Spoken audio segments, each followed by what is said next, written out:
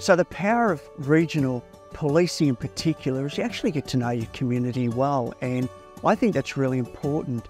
I could do my work in Melbourne and do my policing, but not really knowing the depths of my community. Here, you get to really know your community. You get that real sense of closeness in country policing. You can really sense that if you do make a difference, that you'll see the difference that you make.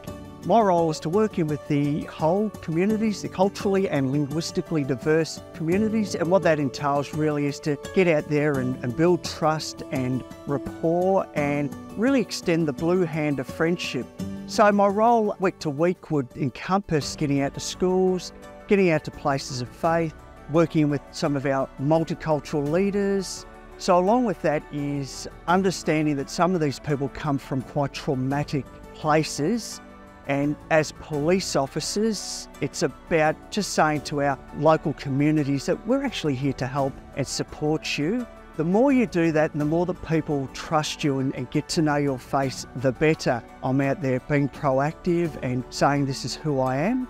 And then ultimately people do come into the police station, they do phone you. If you can make a difference with one person in whatever way, if you can refer a person from a community in a certain direction and make life a touch easier for them, that's important. Really enjoy what I do and feel very fortunate to have this role.